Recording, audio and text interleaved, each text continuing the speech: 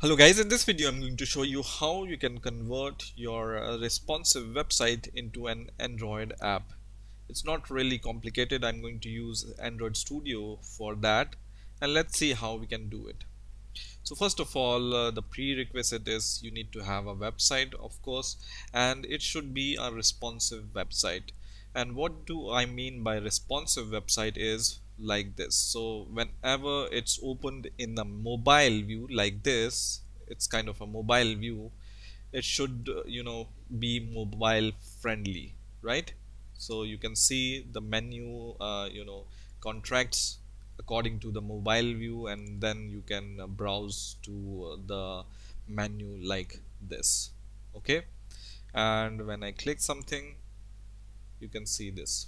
Okay, so this is my website which I want to convert to an Android app, which is EasyOnlineConverter. If you want, you can visit this website for converting many values to another values. And now let's see how we can convert this website into an Android app. So first of all, open your Android Studio. If you don't know how, you can download and install Android Studio. I will paste a link of a video in which I have shown you how you can download and install Android Studio on your Windows operating system. So open your Android Studio and create a new Android project, and in here give the name to your project. I'm going to name it as Easy Online Converter, and I'm going to click next.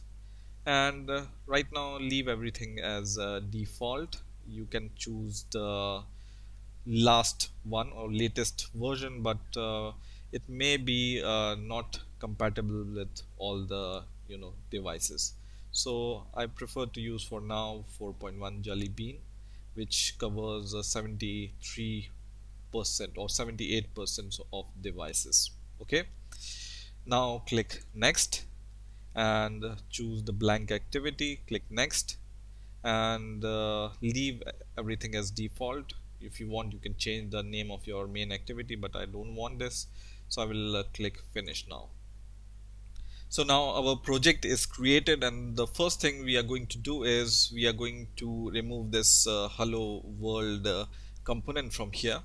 And then what we are going to do is in the palette section here, we will search for the web view. So search for web view and drag and drop into your activity here. Okay, and now what we are going to do next is we will just select our web view and go to the properties here, and we will just choose fill parent, and the height also, layout height also, fill parent. Okay, and you can just resize it like this. Now next step is to go to your Java folder here and open your main activity.java, and in here first of all we are going to declare a webView variable. So just write private webView. So just search for webView and give a name to it, for example webView. Okay, and now once you have created your variable, just copy your variable and go to your onCreate method here, and just here just paste your webView, and then we are going to call this webView by casting it. So what we need to do, just give a bracket here and then just write webView, and then outside the bracket just write find view by ID. So it will find your component using your ID, and then just write r.id dot your webView ID, which is webView in our case. Now here you may be confused because your component ID is also webView, and your private variable is also webView with the same spelling. So for example, I can change it to my webView so that it will be clear which is what. Okay, so just do it here.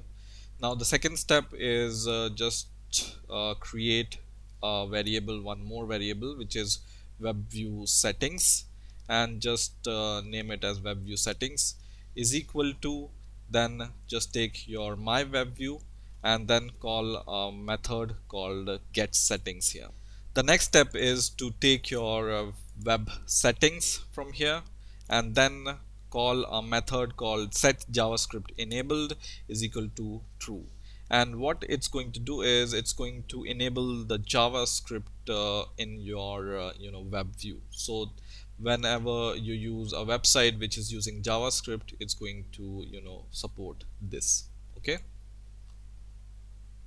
Now next step is to take your webView variable, which is my webView in my case, and then call a method called load URL, and in the double quotes give the URL for your website. So I will just copy the URL of my website from here and paste it in these double quotes. Okay. Now whenever you are using webView, in order to give your device the permission to use internet, you need to change the manifest file from here. So go to the manifest folder and open Android manifest.xml file from here, and in here at the top you can create one more element here, and you can use this uses permission attribute here, and then you just need to choose the permission which we want to allow. So in our case we want to choose Android permission for internet. So just search for this, which is this one, Android permission internet, and then close your element like this. Now once everything is done, we are going to test our app. So just click this green button here, and then it's going to run our app in the emulator provided by Android Studio to us. So now our app is running on the emulator, and you can see this website, it's looking same as we have seen on the browser, right?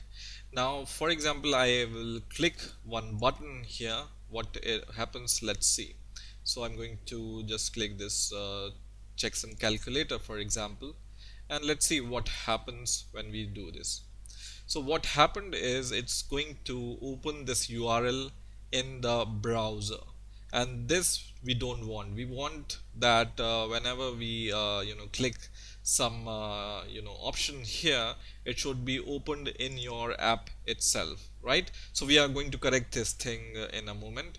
The second thing, we want to add the functionality for the back button, right? So whenever we want to browse the pages forward and backward, then we want to add the functionality for that.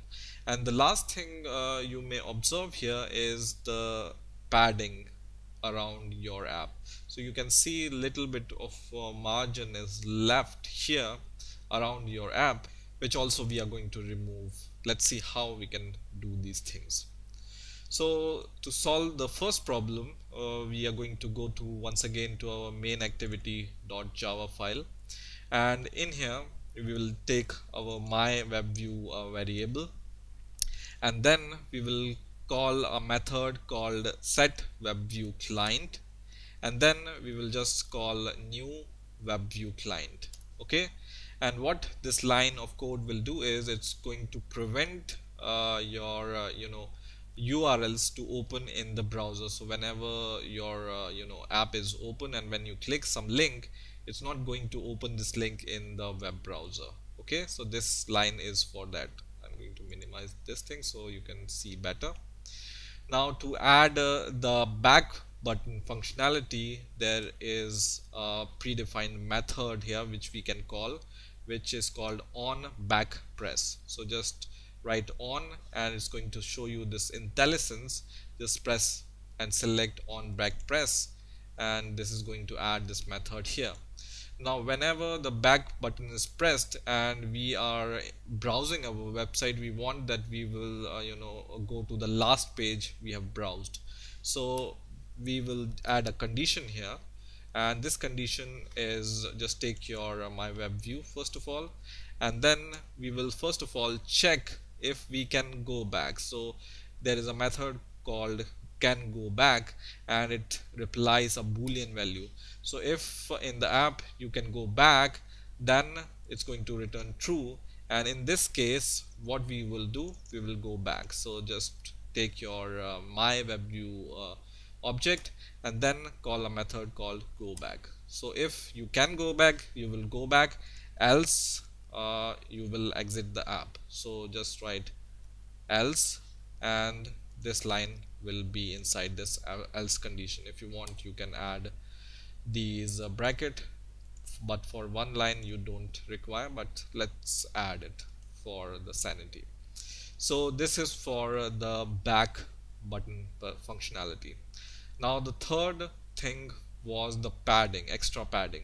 If you want to remove this extra padding from here, then go to your activity underscore main.xml file, and in here in the top there are some properties related to these padding. You can see here this padding left, padding right, padding top, and padding bottom. So these are the attributes which are responsible for adding the padding around your app, but in our case we don't want this padding, so we can remove these four attributes: padding bottom, padding top, padding right, and padding left, and don't remove anything else. So just remove these things and then save your code, and then we are going to once again run our app. Okay, so let's see what happens when we run our app. So app is once again running, and let's click on some of the button or some of the links here. For example, this case converter, and when I click on this case converter, this time it's going to open inside the app this link. You can see it has opened this link inside your app. It doesn't go to the browser to open this link here. And let's browse some more links here, and we will check the back button functionality after that. So I'm going to click this checksum link, and it opens this checksum, and once again I'm going to open, for example, this decimal binary hex converter from here, and it's opening this URL right inside your app. And when I press this back button from here, it will go back to the last browsed page, and once again go back, and once again go back, and then we are in the main home page of our app. And now this time when you click this back button, it's going to close this app, right? So in this way you can convert your website into Android app. Now the thing which is remaining is you need to just create a APK file of this app and then upload it on Google Play or any other app store. So I hope you've enjoyed this video. Please rate, comment, subscribe, and bye for now.